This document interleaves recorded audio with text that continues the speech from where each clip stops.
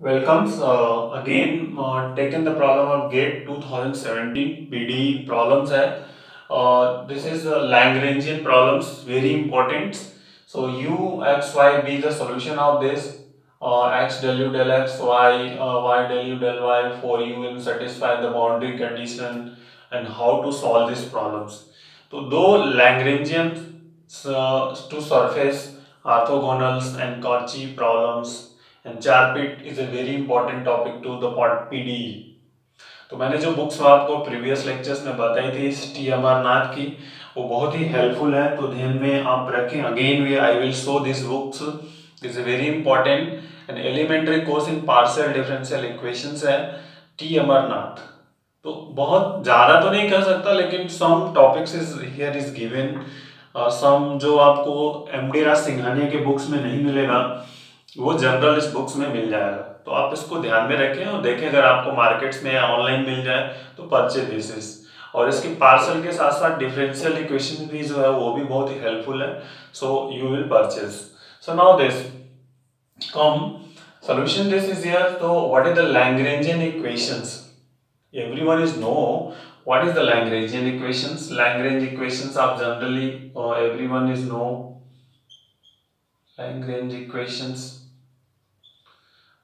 If P del u del x Q del u del y is equal to R, then we go for this dx upon P dy upon Q and sorry du लिखा है मैंने, so du upon R. Then go for these solutions.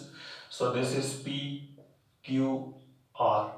Okay. So now this dx upon x plus equal to dy upon y and du upon 4u. But you given the friends, तो हम क्या करेंगे, अब हमें एक ऐसा relations create करना है कि यू एक्स वाई तीनों में रिलेशंस क्रिएट हो जाए. ऐसा एक सॉल्यूशंस आप फाइंड आउट कर लीजिए कि जैसे कि तीनों में रिलेशंस हो जाए, मतलब यू एक्स वाई में. अदरवाइज आप अगर वन वन करने के लिए जाएंगे तो एक डिफरेंट सॉल्यूशंस होगा. बट हमें यहाँ पे क्या करना है, सिर्फ यू एक्स वाई में एक रिलेशंस यूज करना है. तो जो हम लैग्रेंज की जो ऑक्सिलरी प्रॉपर्टीज होती है उन सबका यूज करेंगे और यहाँ पे हम इनको एडजस्ट कर लेंगे. तो अगर हम चाहें तो इनको थोड़ा एडजस्टमेंट्स कर सकते हैं. वो कैसे करेंगे आप बोलिए. एडजस्टमेंट्स कर देना है, यूज द प्रॉपर्टीज ऑफ लैग्रेंजियंस.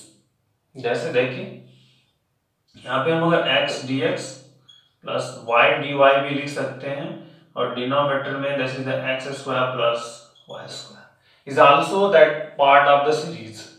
ठीक है, ये इंपॉर्टेंट है. तो इन दोनों को अब हम क्या करेंगे, अब इन दोनों को लेके चलेंगे, x y में एक रिलेशंस हो जाएगा तो करेंगे. तो लास्ट के जो ये दोनों हैं, इन दोनों को आप कंसीडर्स करिए and then go for the solutions. So now this du upon u is equal to 4u है x dx plus y dy is equal to this is x square plus y square. Now integrating this, तो मैं एक arrangements कर दे रहा हूँ du upon u 2 dx plus 2x dx 2y dy 1 x square plus y square that is under roots. Okay, 1 by 2 log of u is equal to this is d. Okay, और ये हो जाएगा आपका, ये इस तरह से प्रेजेंट हो गया f of x f dash x upon f x d. This is log of f x. So that is the format. Simple. Log of x square plus y square and plus log of log of c1 कर सकते हैं, c कर सकते हैं, no problems है. तो log of u is equal to log of x square plus y square whole square हो जाएगा. This is arrangement and log of c1 square. तो इसके रिप्लेस में एक c कांस्टेंट यूज कर लीजिए, तो हो जाएगा u is equal to c x square plus y square whole square. C1 square is equal to C, हमने मान लिया this is.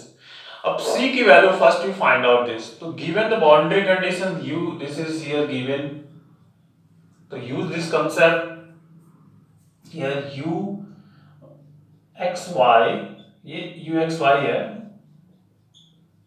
Is equal to 1 जब is when x square plus y square to 1, तो put here then simplify, तो this is C is equal to 1,